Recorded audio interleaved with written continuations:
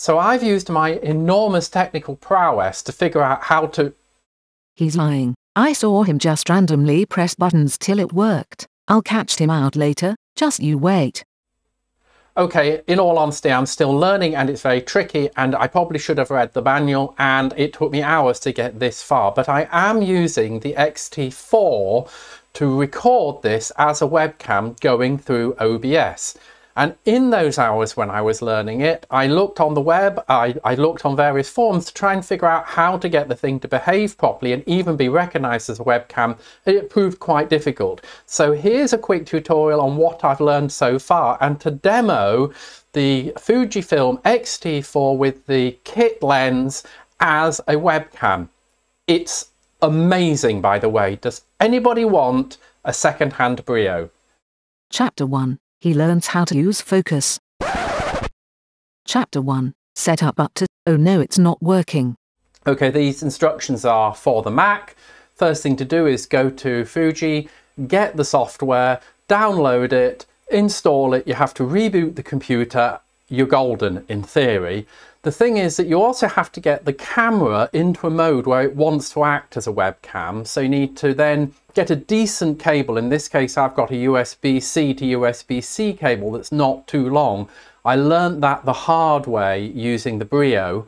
You need a very good cable for this sort of thing. And then the next step after that, which I discovered to be the case, give me a second, is you need to tell the camera in the connection settings to do this. Now it says in the instructions on the web USB mode. The XT4 doesn't say USB mode, it says something along like USB tethering.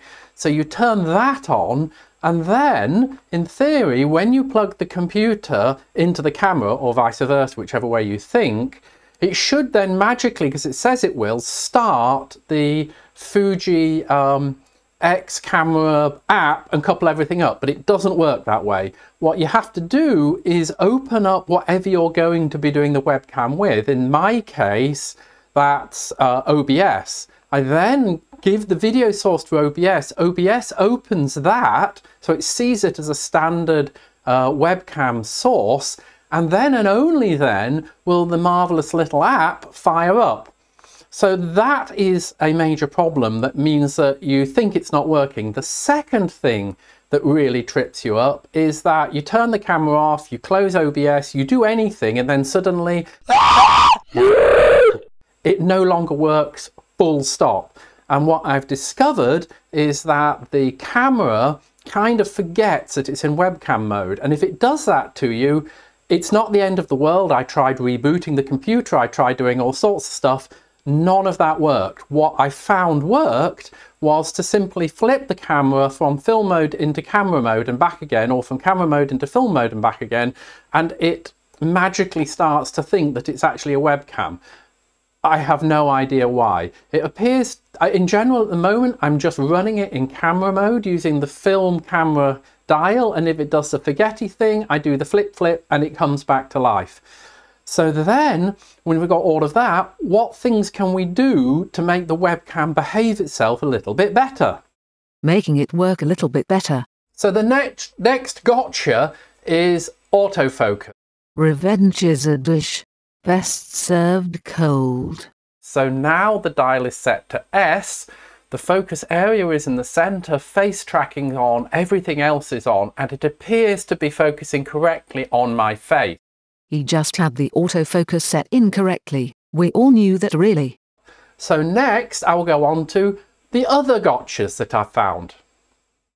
Yes, there really is more for him to bang on about. Carbon-based life forms are weird. So now moving on, the other gotcha I found with it is that once you've turned it into webcam mode, it will not let you change settings on the camera. So if you start with the autofocus on, the autofocus will remain on.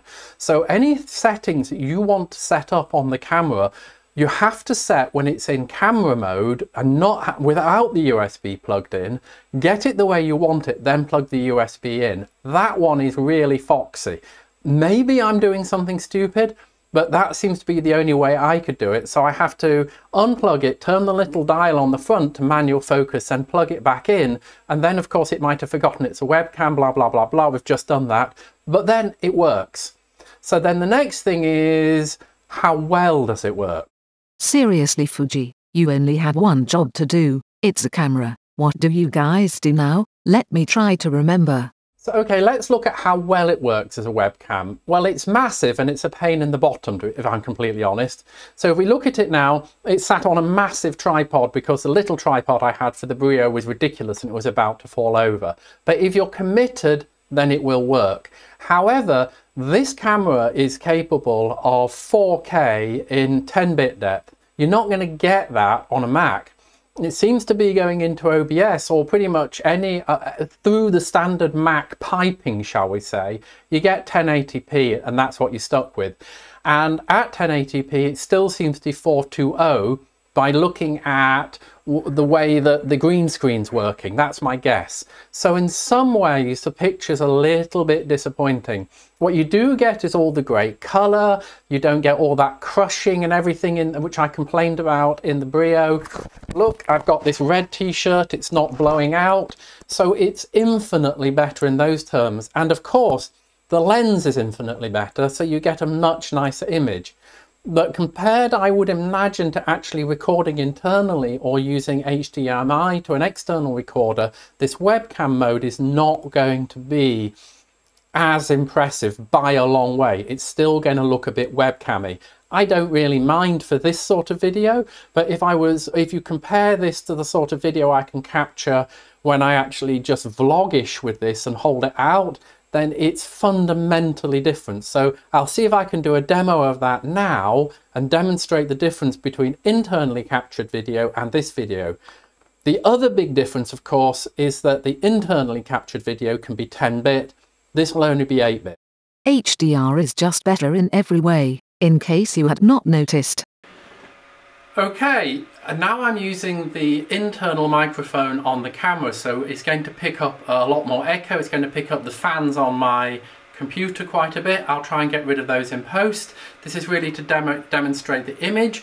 I'm still in manual focus. Everything else is auto, so we are, in theory, we should be getting a good quality. You can just see the green screen behind me. This is in 4K, 420.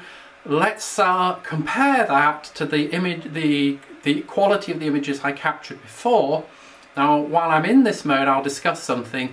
This will be capturing in F-Log, whereas before, because it's in webcam mode, it will have been capturing in sRGB. So to ingest this into my 10-bit pipeline, I had to use the Fuji supplied cube file. If anybody's interested in how I did that, then go right ahead and put something in the comments.